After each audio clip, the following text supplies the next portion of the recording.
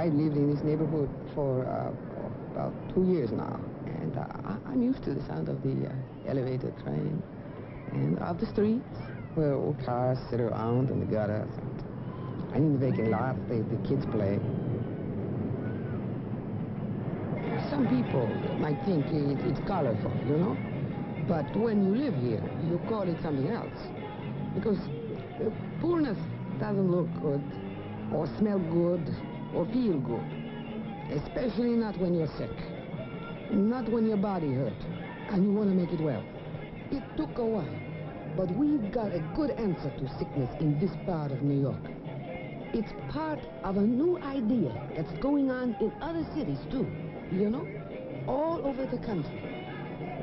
Here in the Bronx, we call it the Montefiore Neighborhood Health Center, where people from my neighborhood can come to have their sickness treated and their hurt made well. You are entering a new world of health care.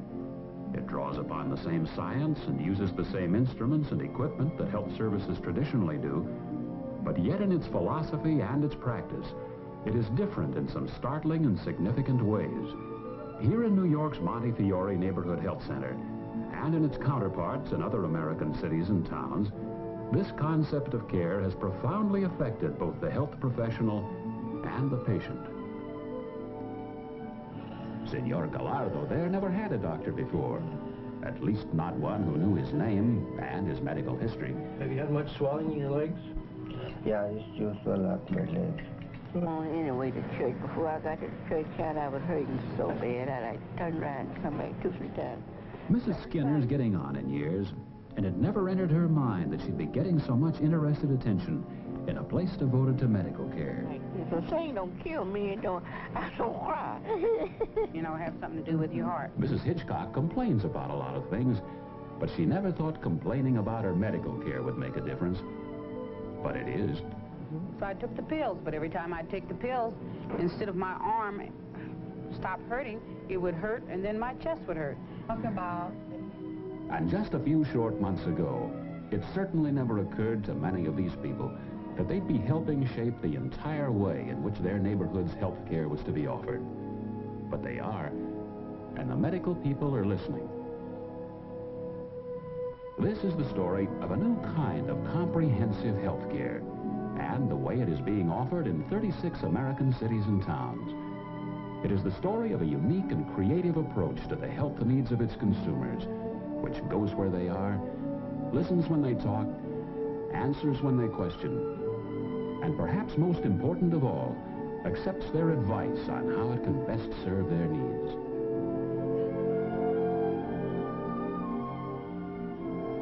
It is the story of a healthcare philosophy which could well apply not just to the poor, but to everyone, and affect the whole approach of medicine in the future.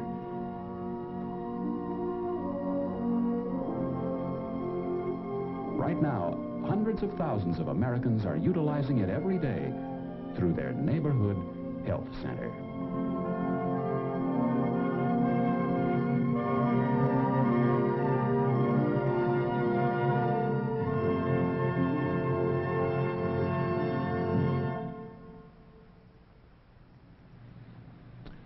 I'm Dr. Roger Eggeberg, Dean of the University of Southern California School of Medicine. This film describes new ways of providing health care for the poor, whether they live in the country or the city, by means of neighborhood health centers. In the past, and in many places today, health care for the poor has been inadequate. For instance, hard to obtain, impersonal, fragmented. In that kind of a setting, quality often suffered. And today there are probably 30 million people who are not receiving the kind of care we all deserve. Now, with people in their neighborhoods working together with professionals in the planning and operation of these centers, there are some new ideas and new directions that we should all be aware of. So let's take a closer look at some of the problems and what neighborhood health centers are doing about them.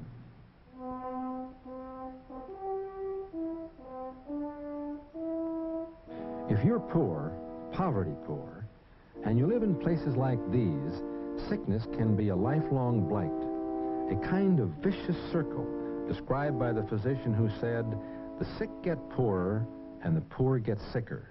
If you're poor and sick, there are some mighty discouraging barriers between you and good medical care. Barriers like transportation.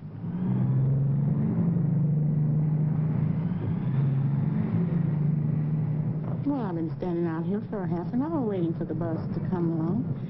If you miss one, no telling how long you have to wait. And then you get to the hospital, you gotta wait some more. Well, it's very hard to get to the hospital when you have to get your kids all dressed, to get yourself dressed, and you're very, very sick. Then you have to walk several blocks to get the bus. So I never go until I'm nearly dead before I go, or even before I take the kids, because it's too difficult. Add long distances, no predictable way to get there or get home later, and only the most serious illness could drag you out.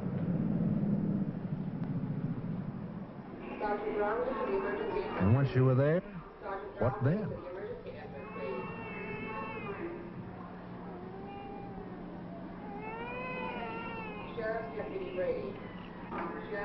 Physicians and other medical people have done a supremely difficult job under immense pressures in the country's emergency rooms and clinics. But as so many physicians know, emergency rooms just weren't designed for that job. Well, emergency rooms were designed to handle acute catastrophes of all kinds. And when the medical or surgical need is of top urgency, they and their highly trained staffs function smoothly and efficiently. The team in emergency rooms all over the country function with supreme skill when they're presented with the kind of emergencies for which this place was designed.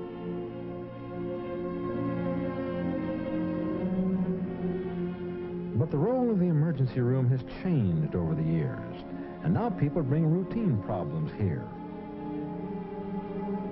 If you had to take 3 buses to get here, or a $10 taxi ride, you're very likely to wait until you're really sick, or $10 sick, as they used to say in Watts. Unfortunately, being $10 sick often meant not getting well very fast, as Dr. Egeberg knows so well. Underlying all of this is the inescapable fact that there are hardly enough doctors to go around as medicine is now practiced in this country. To add 30 million patients and 15 hours of extra work each week to every doctor's workload would throw the whole medical system into chaos. The fact is, we need to explore new ways of delivering health care. Health care to everybody, not just the poor, and this means using as many people as we can to extend the hands of the doctors, something that is being tried in the neighborhood health centers. The health problems that plague the city ghettos, the migrant camps, the poor wherever they were, concerned physicians and health professionals all over the country, and exploration for creative solutions was top priority. And with the help of the Office of Economic Opportunity, the search became known as the Health Right Programs. And so it began. In the city ghettos and country towns, something was happening. Members of the health professions, working closely with the OEO, had begun to implement the idea of community medicine in action. The idea was to deliver high-quality, accessible, comprehensive, one-door care where the whole family's health needs could be met. They called it the Neighborhood Health Center.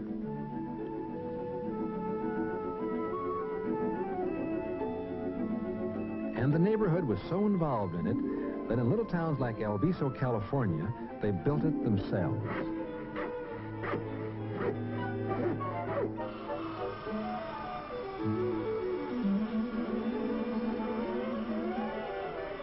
There's more than just hammer and saw participation here. This is community participation, because this group, voluntarily building its own center, has a unity of strength that can address other problems, too. And as they break for lunch, they may well talk about things like housing and education and welfare. Community worker Tom Uredale puts it this way. Through the experience of attacking a specific problem and working with one another, they've begun to see the relationship of such things as health problems to the lack of housing, lack of education, a lack of response by the institutions in this society that so dramatically affect their lives. And not only do they have, at least some of them have, for the first time, a positive image of themselves, but they're beginning to see ways that they can move, possibly, to change some of the other areas of their life.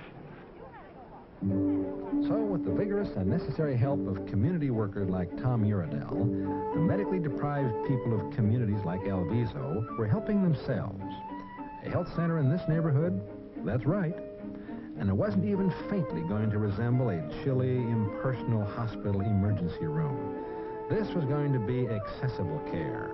And if they had anything to say about it, it was going to be given in the best-looking building in town. The centers didn't have to be magnificent or even elaborate to begin with. San Francisco's first quarters were in house trailers, drawn up around this attractive courtyard. But they did have to be convenient and comfortable and easy of access, with pleasant waiting rooms in which neighborhood people would feel welcome and at home. Poor people aren't so far outside the mainstream of medical care that they don't want what other people want. Perhaps most significantly, they want what health professionals themselves want. They want private offices. All right, now you tell me, is this comfortable? No problem. Has you got any calls? They want quiet examining rooms. They are open at war. Okay. They want comfortable conference areas where a warm and lasting relationship can be established between health professionals and patients. Buenas tardes, señor Alvarado. Buenas tardes, doctor. Yo soy el doctor Consiglieri, voy a ser su obstetra con el cuidado prenatal. I find that in this doctor-patient relationship, we are able to establish more than just the ordinary doctor-patient relationship, but rather that of a friendship in which we're not interested only in the pregnancy, but in the whole family. And I feel that centers such as this should not be only interested in providing health care, but also in raising the standard of living and giving hope for future generations to come.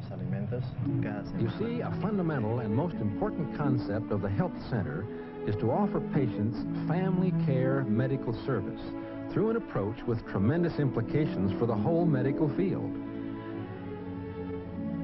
It's called team medicine, and it's offered by a highly organized group whose members respond to patient needs, both medical and social.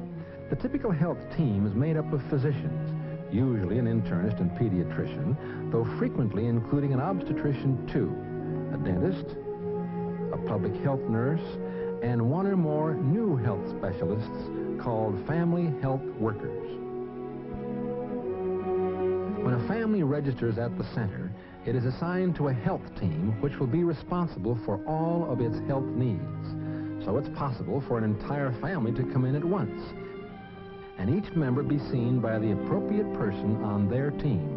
In order to protect your... Oh, boy. A couple of cavities. Wow. Yeah, put your tongue back, honey. The teeth that's growing. And an extra tooth. Right. And while his father is getting attention just down the hall, young Spanky is getting his pediatric workup.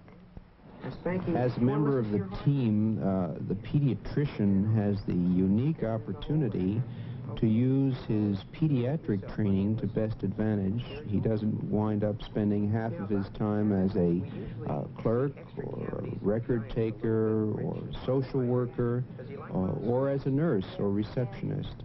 All of the members of the team contribute as co-equals with their own specialized area of expertise. In my particular case, I've found over the months that more and more I have learned to rely upon the other members of the team to do their part of the job, and so I've had more time to concentrate on what I can do best to help the entire family and the patient in their total medical care. Then let me know and I'll get the social worker to talk to you and maybe give you some help, because he's at a pretty rough age right now without a diet, and the diet may be a little bit too much for him to handle. I think, as far as I can see from this picture,